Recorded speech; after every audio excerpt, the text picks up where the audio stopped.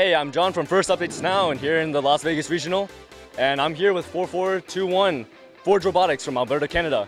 Here we're going to be running through their intake, their tensioner, and some of their cool things that they got going on with their swerve drive and their telescoping arm.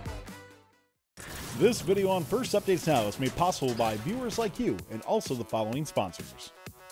Kettering University is looking for talented robotics students who want to continue learning and innovating in a hands-on, real-world experience format. Kettering University representatives will be at dozens of FIRST events this season, including the championship. Go to kettering.edu/first to see which events you can meet a Kettering University representative.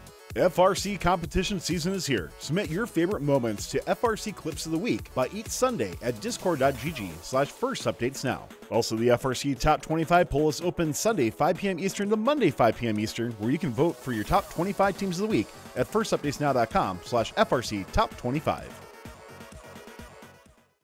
I'm here with Sanjay to talk about a little bit more about the intake. I see, really love it. Really love how you guys designed it. Tell me a little bit more about it and what you guys chose and why you guys chose it. Yeah, so originally at the start of the season, we were actually going through many different intake concepts, and we were actually considering a lasso type intake, right? And this is just kind of what we settled on, with a set of wheels for the cubes and another set of compliant wheels for the cones, right?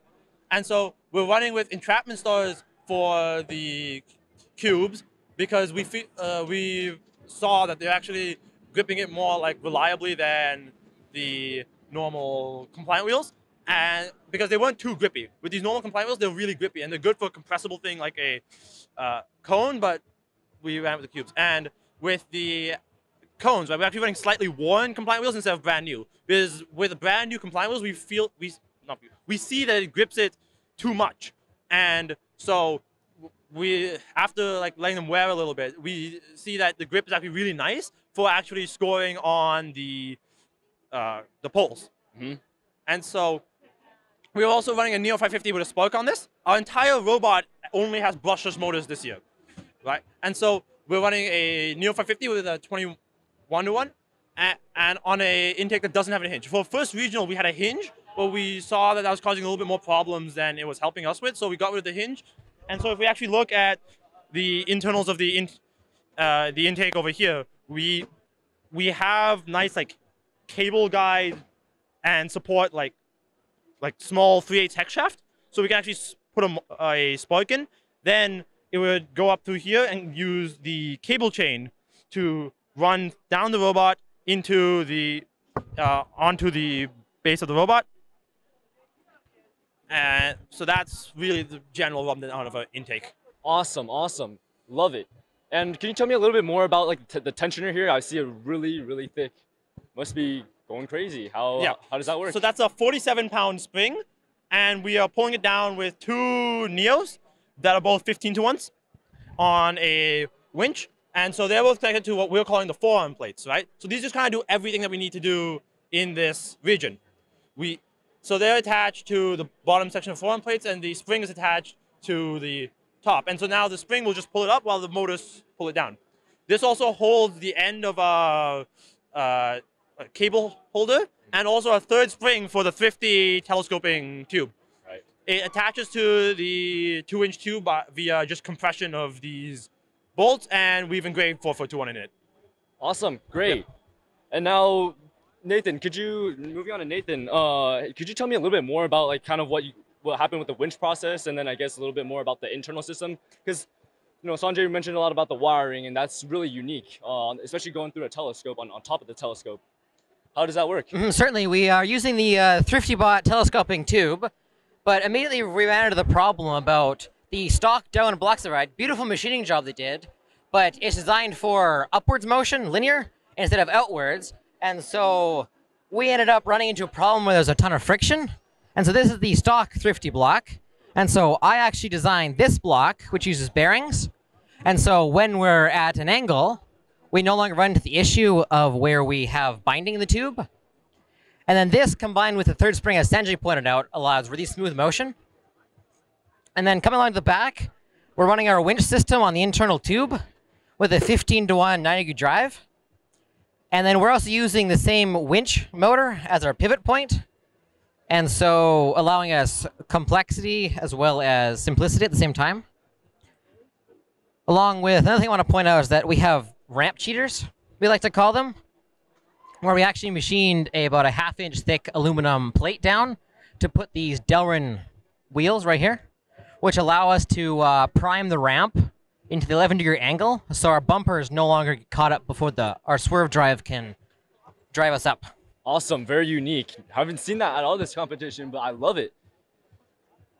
So now moving on to Mateo, do you want to give, saw some great things going on with mechanical stuff, but do you guys have any presets, or you guys do anything with the arm to make sure you guys can get the high nodes and cubes correct?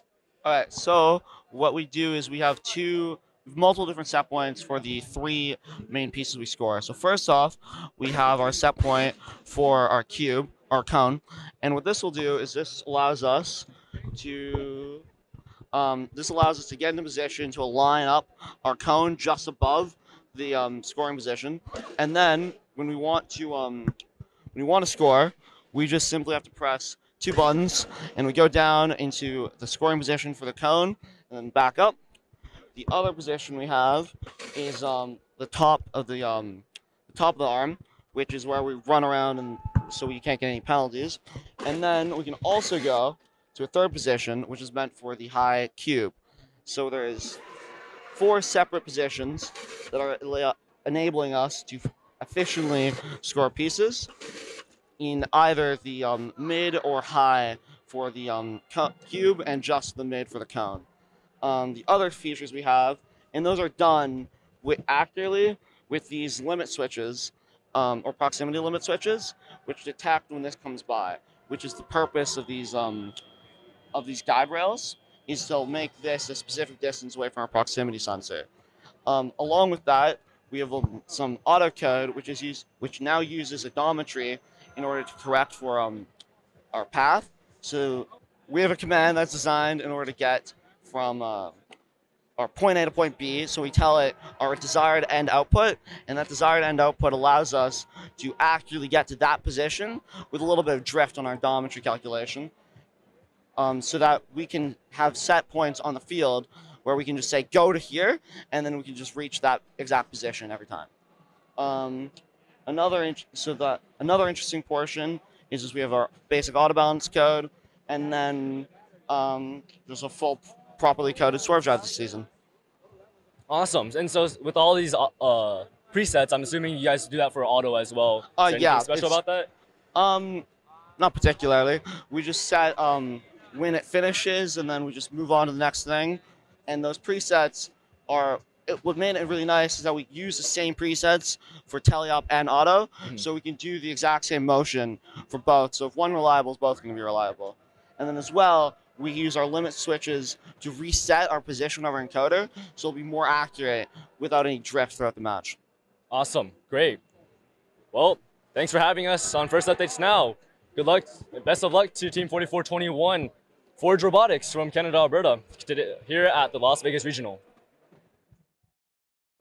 This video on First Updates Now is made possible by viewers like you and also the following sponsors.